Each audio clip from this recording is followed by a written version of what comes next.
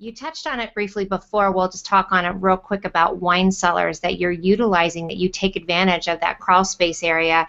Is that something that's real popular? Are you seeing a lot of wine cellars? I know I would like one. Yes, please. Yeah, yes, please. I think probably a quarter to a third of our spaces. Again, depending on the demographic and where we're building. Some of our simpler basements, they just won't be adding those kind of spaces in. Either the house is a little smaller and it doesn't have that physical space.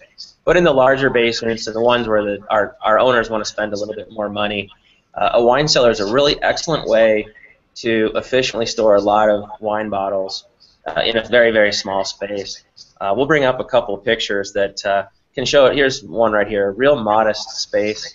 It probably only stores about 280 bottles.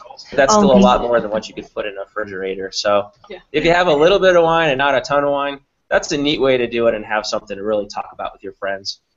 This one actually is the one that's cut into the crawl space. You can see a mechanical cooling unit in the background there because this client wanted to keep that room very, very humidity and conditioned, temperature controlled to a very fine degree. So the racking and the wine materials that go into the room are important, but how the room is constructed, the way it's built, is probably even more important too, to keep the cool, humid air in without damaging the drywall, causing mold problems, and also just spending a lot of energy that you don't need to. So this is a pretty simple little wine cellar, so they don't have to be these big elaborate things that you imagine. So this is done on a very, very kind of a low-cost basis. And we talked with the owners, and I did the interior design on this one as well.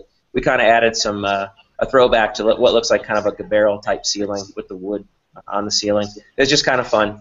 It has no technical function at all other than just looking cool.